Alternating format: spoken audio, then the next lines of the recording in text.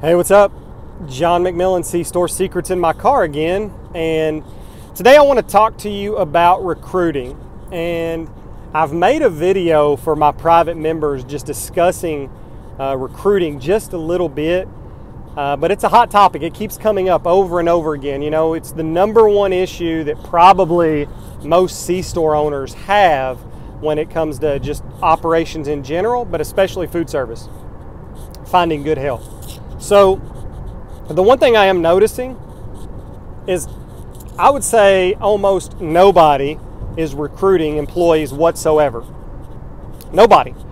And you know, I was talking to some reps from some distributors that are customers of mine, and you know, we were going through these issues, and actually some of the reps that I was talking to formerly worked in convenience stores and had the same issues finding good help.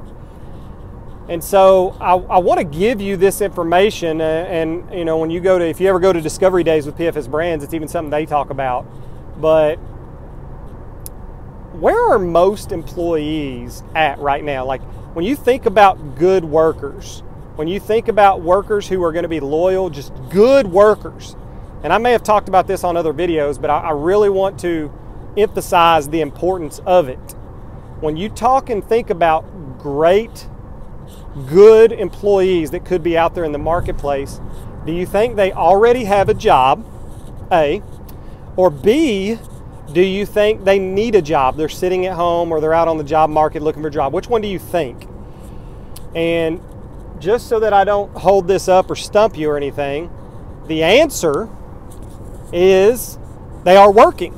And that's where recruiting comes in. Now, there's a good chance that if you start recruiting, you're going to find some people out on the market that don't have a job, but are good workers, and it just so happens that they've had some unfortunate events like COVID and they got laid off and they've been unemployed for a while waiting for this COVID to pass, and so they're still on the job market. That's possible. So there are some good workers out there potentially that aren't working.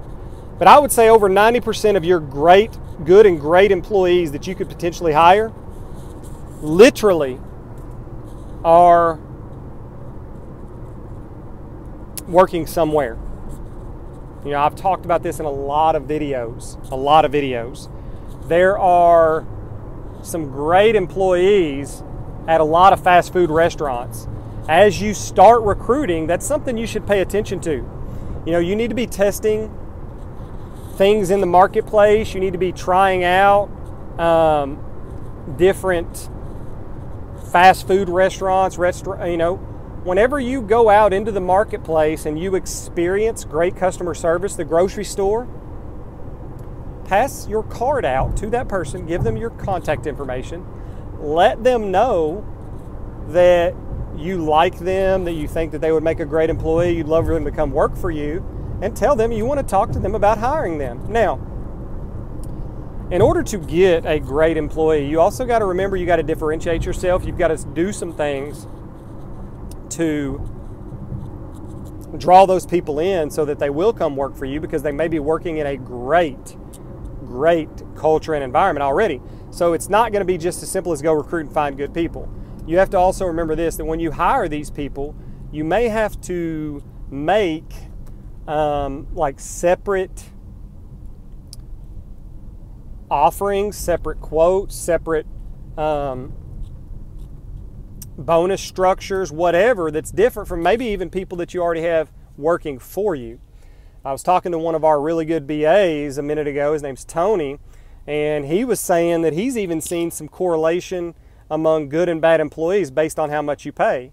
If you're paying just bare minimum wage, that employee pool is typically going to be the people that probably are going to work for just a little while and get one check and leave.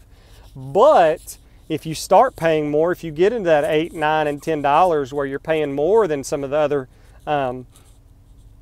minimum wage locations, what you'll find is as you pay more money, the pool of and the type of people that you are trying to recruit and bring in as employees will actually go up.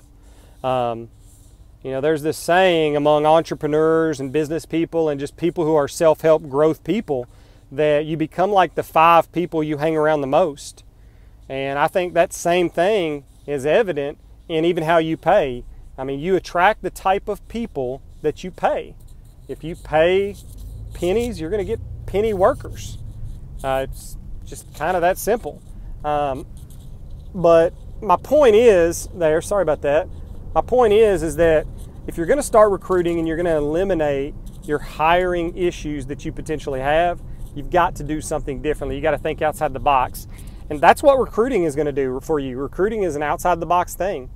If you're not doing it, you need to start doing it. I've got this other strategy that I shared with somebody in my Cstore Secrets members area that will actually help you even when you're not hiring to get some good people.